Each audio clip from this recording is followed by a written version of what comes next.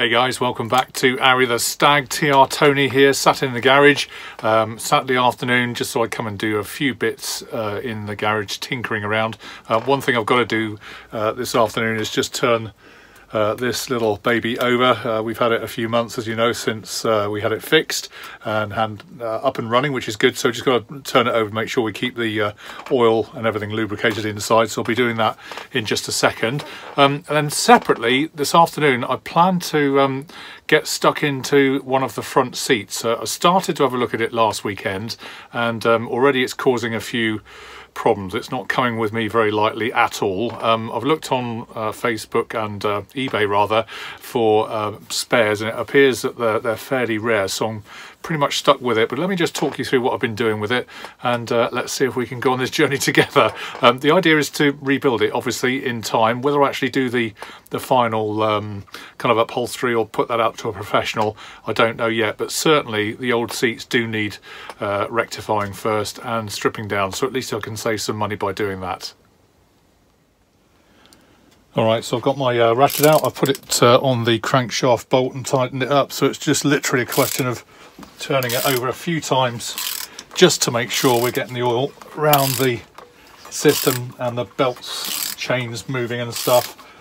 This was advice we had when we had the engine rebuilt, and it's now running, as you know, so it's literally just to keep it in reasonable fettle until eventually we'll put it back into the car. So all good.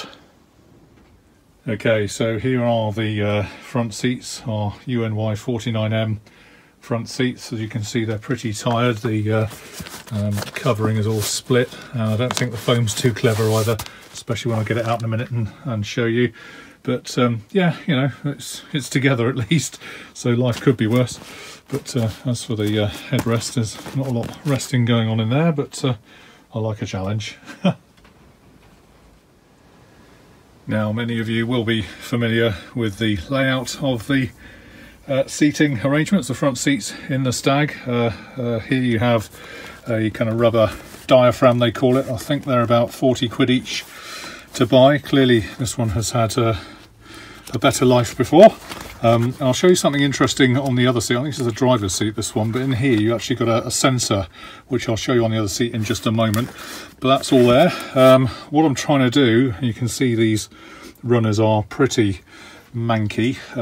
What I'm trying to do is take the mechanism off and smarten it all up. Here's the lever for the adjustable rake of the seat. You can see that then locates into these runners. If only I could move them. I did WD-40 them, but that piece there here locates into any one of these slots in the runners. And of course you've then got height adjuster. So, you know, considering this was a car made in 1973 and a 70s car, they thought a lot about comfort. This cam obviously moves one way on the other, and therefore raises and lowers the seat, which, as many of you will no doubt know, those have got cars already, this handle, winding the handle on here, adjusts the thread here, which then adjusts through this retained bolt, I suppose you'd call it, and that then drives the whole thing backwards and either raises or lowers the seat. So it's quite a clever little bit of engineering. You can see here the frame is quite rusty. I'm hoping it'll clean up okay once I get it all to bits, but I'll just sort of show you the mechanism so you can familiarise yourself with what we've got in front of us. This one, as I say, has had better days, but hopefully we can make it good. This is the release mechanism for the seat back, I believe, but I'll have another look and see where that sits later. But objective this afternoon is to get these off. It isn't easy because some of these bolts are pretty badly corroded in, and I suspect I'm going to have to drill a few out. So just quickly off camera, I've swapped the chairs over, and this one you can see is marginally better than the other, the diaphragm, and I think this must be the passenger seat. I'll tell you for why in just a moment. These runners are a little bit better. I did WD-40 them all before I put this all away back in the day, but I think you can see there how the mechanism actually works, and with a little bit of a better spring on there, you can see how that locks it off. It's kind of quite nice to move it backwards and forwards. I mentioned just now the sensor. Now under here are a pressure sensor, which shows you when someone's sitting in it, obviously, and they haven't got their seatbelt on. There's obviously a light that comes on. So, I mean, this was pretty advanced, wasn't it, for back in 1973. There isn't one on the driver's side, I don't think, unless someone wants to correct me. Having looked online, it would appear there is only the one, and it's just for your passenger when they're sitting in the passenger seat to know that whether or not they've got their belt on. It will flag up a bit of a warning. Now, what I managed to do last weekend was actually unbolt these main locating pins. Here you can see it's joined onto the seat, and at the front here, if you can see down the depths in there, there's another hole there, and that locates to that. So the front two here and this side came off really well. These, however, if you can see over here, have somewhat a different story. So I started to wind them out, and whilst the bolt should look like that when it's complete, the two at the back, I thought I'd done a reasonable job, both ended up snapped off. So that wasn't a particularly good thing to have happen. Not only have I got to get another bolt, which I think I can get, I've seen those on eBay earlier yesterday when I was looking, but the big issue now, of course, is that I've now got in there, you can just about see it, a bolt stuck. You can just see I'm going to have to drill these out or chisel them off or do something to release them. Worse than that, at the front here you've got the mechanism I just showed you, where you can wind the seat back with this handle that I've now taken off on this side, which is great. But if you look here, we've got some retained nuts actually in the depths of this, behind the front of the seat. And on the other side behind, I have to flip the camera right round, so bear with me, just over here is the top of the bolt, but you'll see it's a slotted one, not a bolt as such, or a nut or a bolt head. It's a slotted screw, so I'm going to struggle with that, I think, trying to get that out, but I'll see what I can do with a bit of luck and good fortune. Fingers crossed. I put some WD-40 on it end of last week, so let's hope that's got into it and we can release these runners before we start taking the rest of the seat apart. Now, rightly or wrongly, what I've decided to do actually is probably sensible. I should have done this in the first place, but the bolt here holds the back on to the seat squab, so when you release the lever on the side of the car seat here, that then releases the back to flip over to let your rear passengers get in. So what I'm going to do is try and get these bolts out, release the back, so at least I can get to the seat squab a bit better than I currently am. And all manner of problems now, I'm afraid. I've just undone that one and thought it came off too blinking easily. This whole car is suffering from bolt rot. Look at that, they've just snapped that off. So something else to worry about now, something else to drill. Not good. So I guess I should be grateful for small mercies, but this side appears to be coming out okay. Although it was squeaking a bit when I did it, but this one does appear to be coming free. So at least that's good news. And there we are, I've managed to separate the two. So we've now got the seat squab separate to the seat back, and the plastic knob on the side here does release this mechanism here, which does work still. Hurrah, at least something works. And now with both of those bolts out, even though one's broken, I'm going to have to drill that one out, we now have released the base, so hopefully I can get to it better than before. Having now got the seat squab off the back, I've turned it on its side. I'm going to try and see if I can drill into this hole here and try and release what was the bolt that's now stuck in there. Alright, so I've got it down on the floor now because it was a bit easier to get to, and basically what I'm trying to do, as you may have seen the guy who came to fix our engine bolt stuck problem, start out with a little centre punch here, create a start in the material there, and then grab a smallish drill and try and see if we can just work through here. So that's what I've been doing. and just very, very slowly you can see the stalks beginning to come out. A little bit at a time, so I guess we just have to be patient and continue to drill through here. Being careful not to burn it out, of course.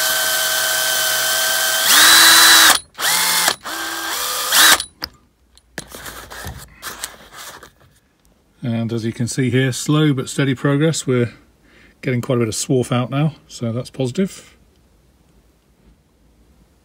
And there you can see, yeah, definitely making some inroads. The idea of this is to try and get it centred, but it's really difficult. We'll see how we get on, we'll carry on. We've had some success, so we've actually got through there, I don't know if you can see, but we're actually drilled all the way through the bolt. I'm now going to go through with a slightly bigger drill bit, see if I can get some more out. And with that bigger drill bit, you can just about see down there, I've managed to break off the back of the bolt, and if you can just see it in there, I might just put a bit of light on it so you can, oh no, I think you can see it. So that's actually the old bolt that's just come out. So I think we're through, and we might need to re-tap the retained nut that's welded on there, but hopefully at least we're clear, so that's good news. I've got the seat back up on the bench now, and as I said before at the front end of the film, just trying to see how to release these slotted bolt screws. They've got a retained nut behind, as you can just see here, if I just show you. So these are actually retained nuts on the back plate of the actual seat structure itself. So as you can see, those bolts come through here, and they've been in there forever. And I have already tried an impact screwdriver. These were WD-40'd last week. I could try heat, but then I'm worried about burning everything else around it. Not that I'm going to be preserving the seat foam, but clearly we need to get these out, because this cannot come out now unless the runners cannot come out unless I release this. And as I say, I think these spares are rare as hen's teeth, so I want to try and retain this if I can, even if I have to destroy these. If I can keep the back plate, tap new holes and whatever, at least I'll be able to resuscitate it. That's the plan anyway, but wish me luck. It's not good fun, this, at all. So I've tried several options, including the heavy duty impact driver. It's not budged a thing, so I've decided, rather than drill it for now, if I can release the heads by hacksawing off the tops, maybe having to have a go with an angle grinder or whatever, maybe I can preserve it that way. So that's what I'm doing. Okay, time to get the big guns out. Let's see what this can do for it.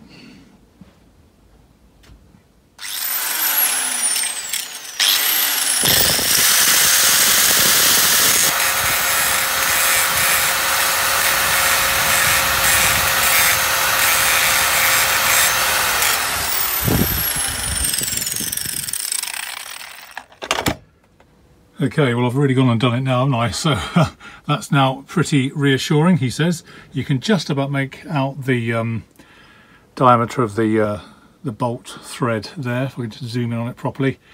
So at least I've got something to punch into now, maybe drill out both sides. So that's been a bit of angle grinding. Only time will tell if that was the right decision or not. We shall see.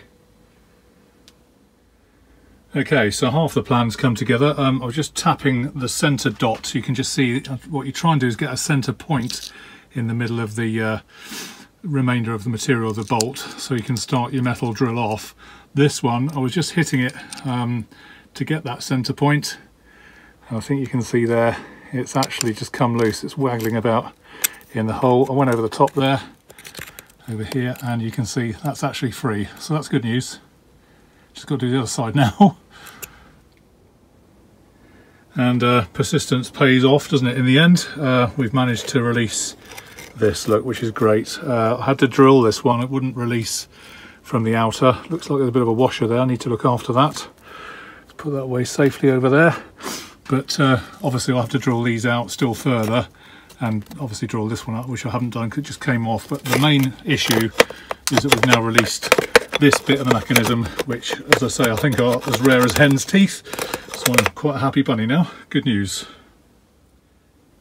And I suppose this might help somebody else in the future. How you get it out is by unscrewing that adjuster all the way out, so eventually it'll release from that block inside. There's a bit of crud in it from various sparks that were flying everywhere earlier, but I'll obviously have to clean all that up later on. But that's how you get it out. Fingers crossed. And so we have the little monkey removed from the mechanism. I'll just screw this back in here in a minute just to make sure I don't lose it. Clearly the runners need a bit of tidying. I think they're quite serviceable actually. It's only surface rust, so I'll obviously clean them all up and make them look nice. Might be another spring, or maybe just oil that up would be good. But I think they are perfectly salvageable, and I'm very pleased about that. And here I'm just drilling into the other one to see if I can drill out the centre. Very, very carefully. I think you can see the score coming out of there. Important to try and keep accurate position in line with the bolt. You don't want to go off to one side and mess up the thread, although probably we'll have to recut the thread anyway, but that's how we do it. And I'll go through it with a bigger drill after this.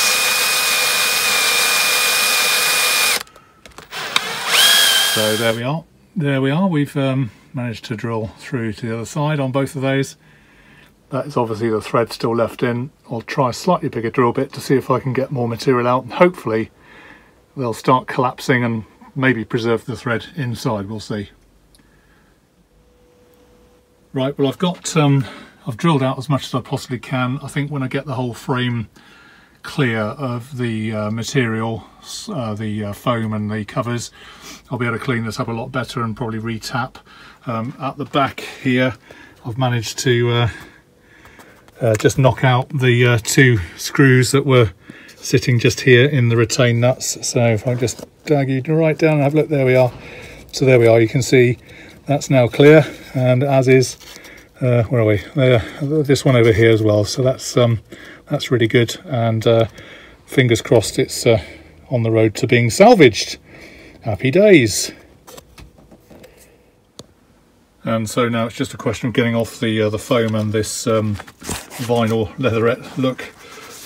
1970s, well I think it was done in the 1980s actually this, but it's well past its sell by date, and we'll have to get new covers obviously. These clips hold the material to the frame, and I'm just now taking those out so that we can release the cover and what lurks beneath, which looks a bit knackered. And now just working on this membrane, the diaphragm they're called. This clearly has seen a lot better days, and US, but just thought I'd show you how they're held on. You've got little metal clips into the sides here where it was all held on originally. These are obviously all perished and they're US, but just gives you an idea of how the thing is retained underneath the seat. Here's the pressure sensor that I've just removed from the diaphragm, and when you sit on that, actually you can feel it. There's a bit of a spring in there. I wondered how they worked. Yeah, so obviously when you sit down, you can see it just makes a contact and then switches off your alarm, your belt light if they've got the belt in. So it's obviously completes or breaks the circuit, not quite sure which. No doubt people will tell me, but that's how it works. So only on the passenger side this, on the basis that if it's the driver's side then you're driving it, so you don't really need to know about that. But if the passenger's not got the belt on, then that's when the warning sign will be triggered by this being sat on, and obviously then the seat belt making a circuit that then turns the light off. I reckon that's how it works.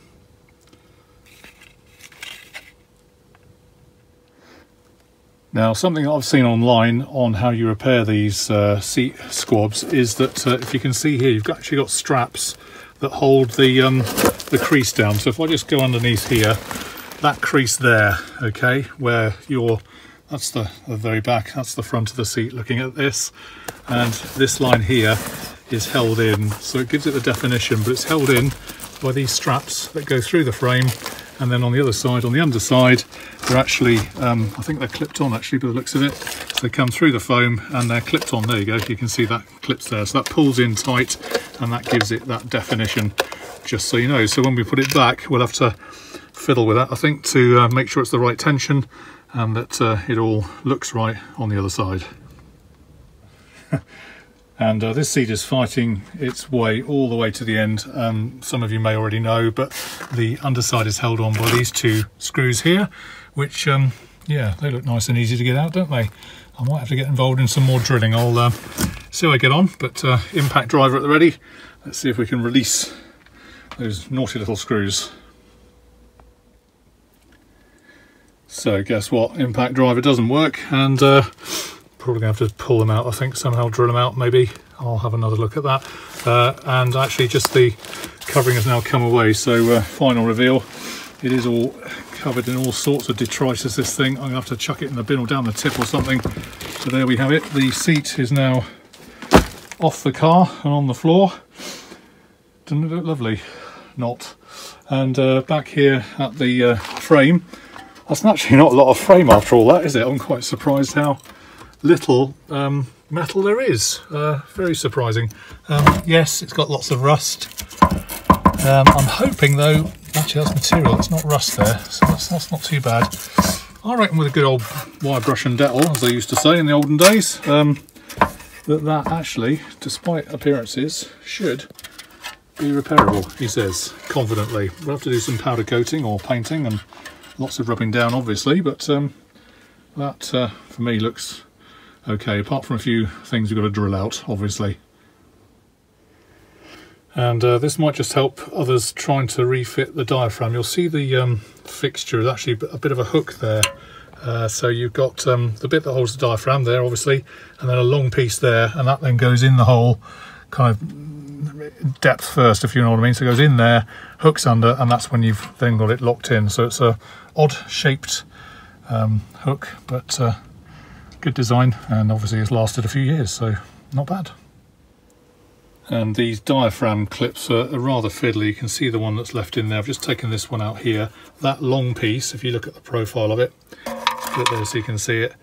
You can see it's accentuated. So this end goes into the diaphragm. This end actually goes into the pipe or the frame of the seat itself. So when you put it in, it actually goes into that hole that way, you can see. And then that then works. So they're quite a fiddle to get out. They won't come out easily. You have to kind of prise them out, and I use a screwdriver just to rotate that out of the frame. So if that does help anybody else out there trying to do this job in reverse, which we'll have to in the end, then that's got to be a good thing. In fact, that's just come out by hand, so just to show you the process. Okay, well I think I've probably got as far as I can do today. Still some more drilling to do. Two of the side ones need sorting, but overall I think it is just about salvageable. One or two rusty bits that may be a bit more serious than others, but generally speaking I think we can probably resuscitate, as I said, and use this again. As I say again, I'm just surprised just how little metal there is in this seat squab. There's nothing much to it at all really, is there, when you look at it? There you go. Alright, so I think this is going to have to be consigned to the bin. Definitely a bit mucky and horrible, but at least we've got two frames there saved, the runner and the actual seat squab itself, so reasonably happy about that. Alright guys, so thanks for watching this afternoon. Not an easy job this at all, but hopefully we'll save a few quid having to get someone else to do it. As I say, I don't know whether I'll actually do the upholstery or ask a professional to have a go. Lots more still work to do with this. We've got to clear it all off of the bird old screws and bolts that are still stuck in there, but I feel we've made some progress this afternoon. Hopefully that's helped one or two of you out there who may be doing the job yourselves. Okay, so that's about it guys. Hope you're having a great weekend wherever you are. Don't forget to like, share and subscribe to Arry the Stag. It's a privilege to have you all on board, and we'll see you on Arry the Stag very soon. Cheers for now guys, all the best.